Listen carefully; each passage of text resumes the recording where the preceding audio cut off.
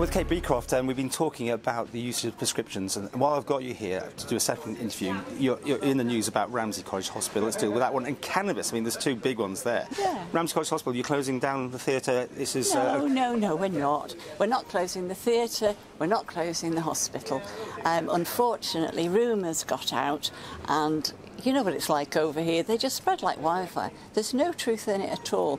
What we are doing is moving the endoscopy unit and the staff that operate that and assist with that into Douglas, so that all the units are on the same site. And that's because the endoscopy waiting lists are not what you call satisfactory, and we need to ensure that everybody is seen within 6 weeks. And that the best way of achieving that, the most efficient way of getting those waiting lists down and ensuring that we meet best practice, is to have them on the one site. But this operating theatre in Ramsey will be left empty, will it then, doing nothing? No, they do all sorts of other things up there. Okay. They do a lot of minor surgery and dermatology and all sorts of things in there. That'll carry on as normal. That's business as usual. So this has been over-egged, has it? I mean, Absolutely, yes, absolutely. That's what I say. Rumours got out, and I don't know, obviously I don't know who started them, but on the Isle of Man somebody says something, and before you know it, it's... Would it be helpful to be proactive on this one? You should have got in there first and told people what you were doing. Yeah, I have to admit our communication was not what it should have been on it. But so unfortunately it did.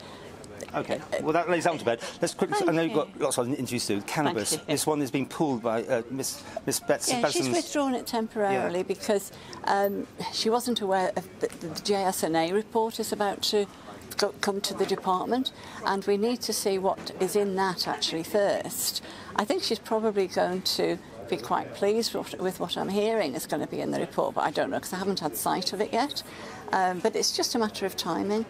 And you're keeping an eye on the Channel Islands, of course. They're going ahead with making this cannabis under strict control. Yeah. But I say we need to get it through the department first with all the relevant facts. So it will be definitely on the table soon. Her motion. This whole thing, yes. Well, I can't speak for that, but somebody will be bringing it forward. It may well be Claire Bettison bringing it forward for the department once it's gone through the normal procedures in there. Finally, let's just quickly talk about waiting lists. You're now making them public. Absolutely. You must be very disappointed with what you were seeing. Well, you knew it, but now the public see it. Disappointing? Of course some of it's disappointing, but I said I wanted it to go out warts and all. This is the first tranche to go out.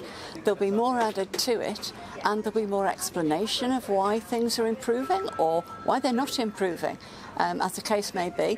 We're targeting various areas. Cancer waiting times have already been targeted, and they have been dramatically changed from 30-odd% to over 80% of the target. That's a real achievement. Children's ear, nose and throat. I'm sure we accept that it's ones that aren't looking good. I mean, they're the worrying ones, right? Absolutely, which is why they're being tackled. And how often will it be updated? How often will you see figures? Every quarter. Every quarter. Every quarter, and they're going to be added. Are you confident it's going to go in the right direction from the word go? It has to go in the... Well, you can't say from the word go. The things... A year from now, you hope... or trust Absolutely, absolutely. The key ones will be an awful lot better, significantly better in a year's time. I'm determined that. But you'll have an overspend again, won't you, because of this? No, you can do things more efficiently, like we're doing with the endoscopy unit in Ramsey. We're bringing it all to the one site so it can be done more quickly and efficiently and tackle those waiting lists.